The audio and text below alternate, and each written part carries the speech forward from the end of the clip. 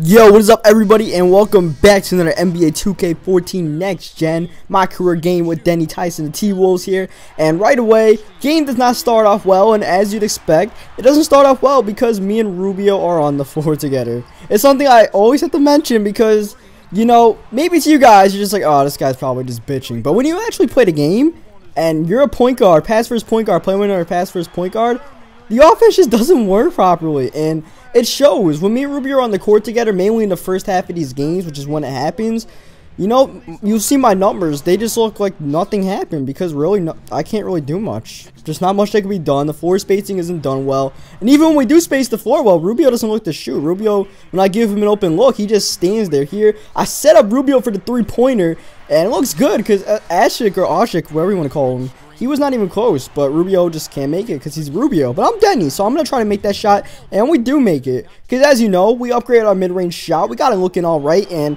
this is the reason, sole reason, like you need one reason to hate 2K14 and just Hall of Fame in general, it's that. 2K13 was the same. I don't really know much about 2K12 in the other games. I didn't play him too much. But Dwight Howard does not hit those kind of shots in real life, yet he seems to make them on a consistent basis in 2K. A fadeaway jumper? The man barely shoots like 40% from the free throw line. Like, come on.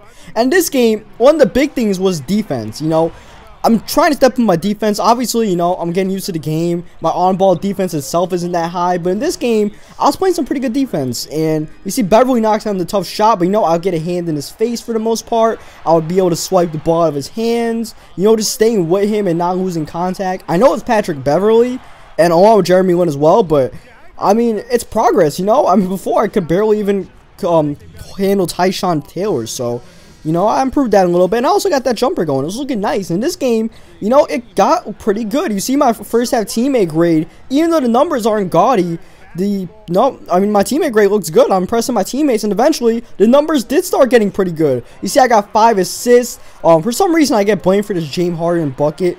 That wasn't even my man. I was just double teaming him, and Kevin Martin just thought it was a switch. So that was just a little bit of miscommunication. And obviously, me and Kevin Martin aren't really on good terms. So maybe he just wanted to see my teammate go down. I don't know. But look at Denny Tyson and fadeaway step back jumpers, and now they're scared of Denny, and they're leaving my teammates open. And that's exactly what I needed. That's exactly what I talked about from day one. I need to get the jumper going, so then the passing lanes open up. And now those passing lanes are open. Look at the help defense there. I'm not sure who that was. I think it's Williams. I don't know who. But whoever it was, the help defense came. And now I'm able to kick it out to the open guy. Because you're going to leave someone open, I'm going to kick it to them. Unless I'm like on fire, I'm just like focused on myself. More than likely, I'm going to find that Chevette that's open and let him knock down the shot. And going to the fourth quarter, this is looking like Denny's best game easily as a pro.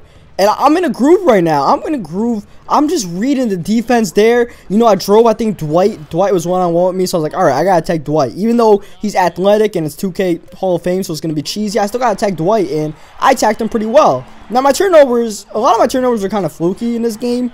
It's not like I was really making bad passes, just like the end of the shot clock. Look at those guys on the bench. That's pretty funny. They're doing that like Clippers thing or the Warriors thing where people just like go crazy when someone dunks. Except it wasn't really too spectacular, but I still found it funny. And here, like I said, I'm in just in a shooting range right now.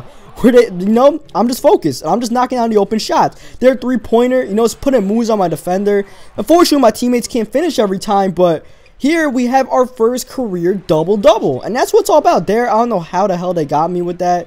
That was, like I said, my turnovers were fluky in this game. I don't think there was really one turnover. Maybe there was one turnover that was my fault, but besides that, well, this one might have been my fault. But as I said, Kevin Martin and myself aren't on good terms. But this game, a double-double, easy, my best career game.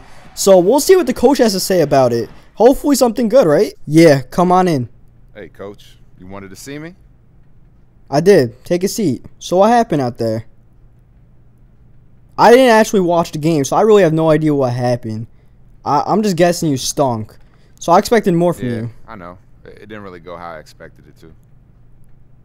Look, you aren't going to shine in every game, so you just got to step it up. I don't know how much points you scored, but you should probably score more points, all right? I can't give you more minutes unless you show me you deserve them. Yeah, I hear you, coach. Hey, I'll do better next time out. Cool. That's the attitude you need to have in here. But I'm going to be straight with you. I'm going to have to pull back your minutes until we figure out how to utilize your game.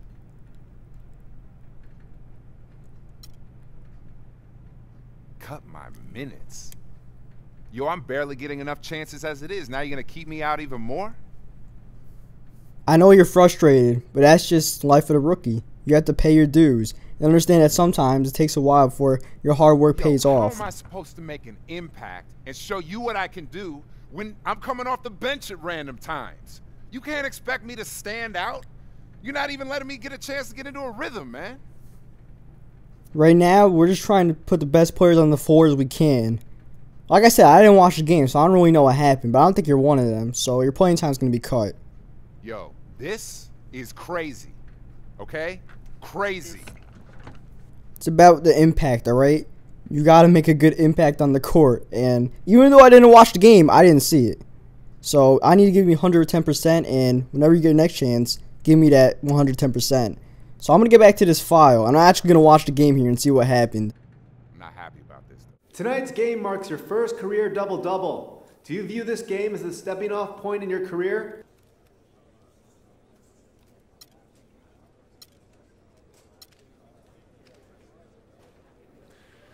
Individual stats don't mean much to me, to be honest. I've always felt like I don't need a stat line to tell me if I played well. I played this game since I could walk. I know when I've done well and when I performed poorly. Tonight wasn't perfect, but I think people will now start to take notice of the improvements I've made recently. Alright, so that had to be like the dumbest thing I've ever seen. As you see, right away, I go to the GM. I ask for more minutes because I don't understand why coach is taking minutes away from me. And that's what just drives me crazy about this 2K14 next-gen career stuff. It is so scripted. And through all of this, I didn't lose any minutes. I'm still playing 28 minutes per game. I don't know what that had to do with me asking more minutes from the GM or what. But, I mean, it just makes no sense that I have my best career game, get a double-double, A-minus teammate grade. I think that's the first time I ever had an A-minus grade or anything in the A's. But the coach asked me to have less minutes because I didn't make a good enough impact. Like, I just think this 2K thing is so scripted that it just doesn't make sense sometimes. It just doesn't care about common sense. And even though I had my best game, coach is like, nah, you had a bad game, actually. Like, what? You know? If I had, like, 20% shooting from the field and 6 turnovers, I understand. But that was my best game. I don't understand. So I'm just going to try to ignore it the best I can, but it doesn't make me look forward to playing this game sometimes because I can have a really good game and 2K will just fuck you over because, you know, it's just a scripted thing and it doesn't really matter what you do, you know. But like I said, I'm just going to ignore it the best I can. Some people, they'll think like, oh, you know what, I quit. I'm not going to play this. I'm not going to play well for this team anymore. They don't deserve my talents. Me, I gotta, you know, go out and prove what I can do, alright? I'm gonna go and prove what I can do. Eat your heart out, Coach Adelman. And by the way, that press conference was a direct shot at the coach. I hope people notice. How about I hope the coach notices that I played well? Because he sure as hell didn't. And obviously, I made a mockery of the scene. I obviously didn't go by what they said, by the script. Because that's how I felt. Because, god damn it. Did you watch the game, Adelman? I know you're on the sideline, but were you wearing blindfolds? You know, so I was a little bit fired up in this game. And here, you see me get a steal here in Kevin Martin. In the second half, you know, obviously, like I mentioned earlier, first half, me and Rubio playing the court together. Things aren't too great. The second half, you put me on the court with shooters like Martin, Chavez, Derek Williams, and Kevin Love. Say hello to an offense dream.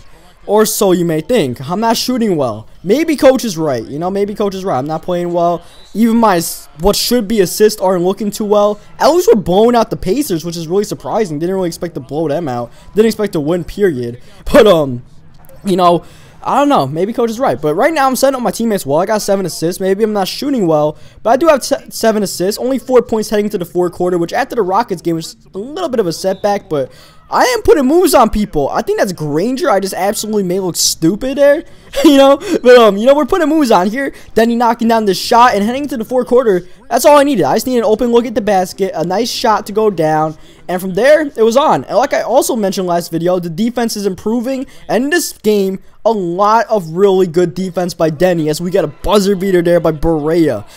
Beautiful find there by Denny. Berea made a beautiful cut, and it was just beautiful, dare I say. And you see Denny Tice pulling up the 3 and knocking it down to start the fourth quarter here. I'm pretty much going to play the entire fourth quarter, as I usually do. I mean, the only time I don't play the fourth quarter is when coach subs me out at the beginning of the fourth and then brings me in later. But this game, I played the entire fourth, and like I said, the defense was playing well. We forced turnovers. That led to offense. Not there, but, I mean, led to offense like this as Denny goes to the rim. And then in this fourth quarter, I don't know, I just snapped. I don't know what happened to me, but I just started making, like, the Pacers, you know, my test dummies here. Started making the Pacers my example here, that coach, look at what I'm doing out here.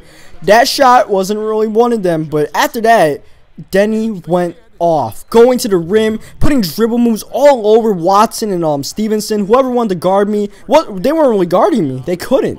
Knocking down shots, making open passes to teammates. More than anything, knocking down shots. Entered the fourth quarter with like 7 assists. But into the fourth quarter, ball was in my hands and I was just making magic happen. Magic happen. I had 4 points with like 40 seconds left in the third quarter. And look at how much points I have now. Over 20 for the first time in my career. Edelman, you still want to cut my minutes? Do you still want to cut my minutes? Or do you want to give me some more minutes? Now, whether you want to start me over Rubio is one thing. Because I understand Rubio, he's, you know, been playing for a few years. And he has the numbers and the reputation. But you still want to cut my minutes? I'm driving to the rim. I'm making layups that I haven't made before. Knocking down the mid-range shot like it's nothing. Cutting passes there to Shaved. Finding the open teammate there when I have to. Do you still want to cut my minutes after I'm knocking down fadeaway shots like that? Getting 27 points. Where did this come from? And that was stupid. I had like 2 open teammates, but 2K naturally forces me into a turnover. But we get the ball right back, knocking it out of Watson there. And you know, this game, I ended up missing a few shots at the end. I was just taking a few heat check shots, and I eventually started missing. But this game was just a pure, you know, heads up. I'm for real, alright, coach? So on that note, hope you guys leave a like in the video. Subscribe for more 2K14 next gen gameplay. As you see, Denny Tice is stepping his game up. So that's going to lead to a lot of exciting moments. So I will catch you guys next time, and I'll leave you guys with the press conference and then a little cutscene that happens afterwards that you're going to want to check out. Performance tonight, clearly a coming out party. You've made it known now that you'll be around the NBA for a long time. Does that sound about right?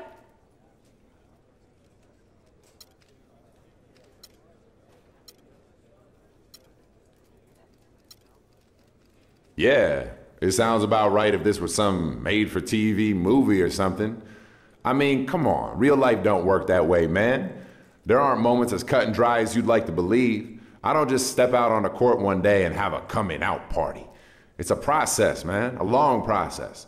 And tonight was a really nice step for me, but only a step. And there'll be plenty of more before all is said and done. I think this is the cause for a little celebration. Not every day a Rook puts up numbers like that. Celebration? Come on, man. Like what? Well, we're just going to go out, get some dinner, and hang with people. You coming, right? I don't know, man. I'm tired. We got that shoot around tomorrow.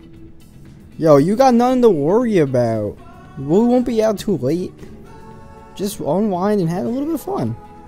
Alright, man. Yeah, it wouldn't hurt to go out for a bit. Excellent. Go get changed and we'll be at the garage in 15.